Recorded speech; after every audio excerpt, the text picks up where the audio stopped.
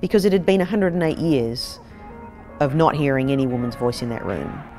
And now that we were finally there, it was important that they got used to the sound of it.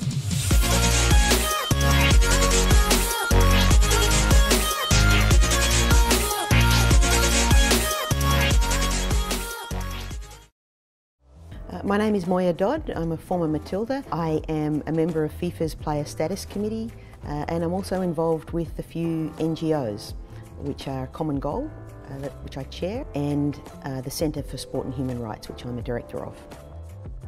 I had a very lucky childhood. My dad was a fireman, so we lived in a fire station. Team sports I didn't find until later on, because being a fireman, my dad worked shifts and they didn't really have time to run us around to different team sports in a regular schedule. We finally got a television when I was 10 years old. I saw soccer on TV and I thought, wow. I mean, I was just captivated by this. One day I found the scores for a women's soccer league, which had 6 teams in all of Adelaide, a city of 1 million people. One of them, fortunately, was close enough that I could ride my bike. At age 13, I was playing in the all-age team because there was only one team. So I didn't ever have the pleasure of playing kids football or underage football. It was just all everybody mixed in together. But I just loved playing. I played through my school years, through my university years, and eventually was chosen to play for the Matildas. I was always around football. I got an opportunity to join the board of Football Federation Australia, and so the adventure began in international football governance. FIFA then created a position for a woman a few years later.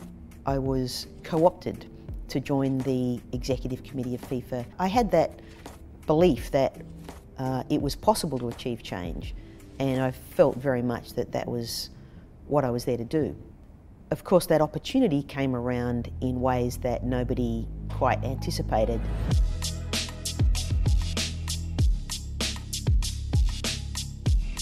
Corruption crisis, hotel being raided, colleagues being taken away by law enforcement authorities, and really FIFA erupting into a full-on crisis. It was a moment when significant change was suddenly achievable. We began a movement which we called Women in FIFA. And in the end we settled on really 2 things that were possible out of the reforms. One was an improvement in resourcing of the women's game, and the second was representation in decision making. I went into this room as one of 3 women on a committee of what was then 27, but it was clear that women's football was not run by women. I hadn't really expected what unfolded because I had thought that working quietly from the inside would continue to be my MO. Many of the reasons why I had chosen to stay in the background on many issues, they kind of evaporated because the opportunity to create change was too compelling. So I began to advocate as publicly as I could for these reforms. I drafted, on behalf of the Women's Football Task Force, I drafted a submission and in the end came out with some substantial reforms to the statutes of FIFA.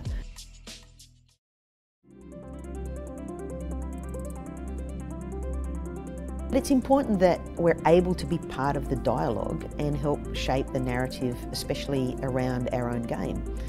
It's important that we're heard not only in the room but also outside it, and it might not be something that you feel comes naturally to you, but you'd be surprised how far the image and the sound of a woman can reach.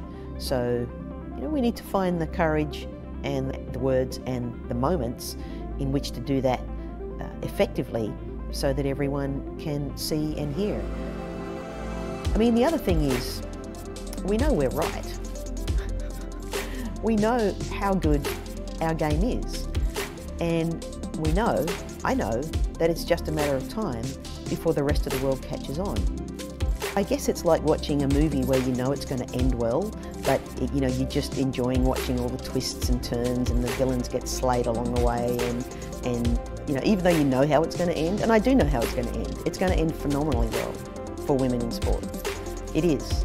And, you know, so far it's just been a pleasure to watch all that happen, watch it unfold.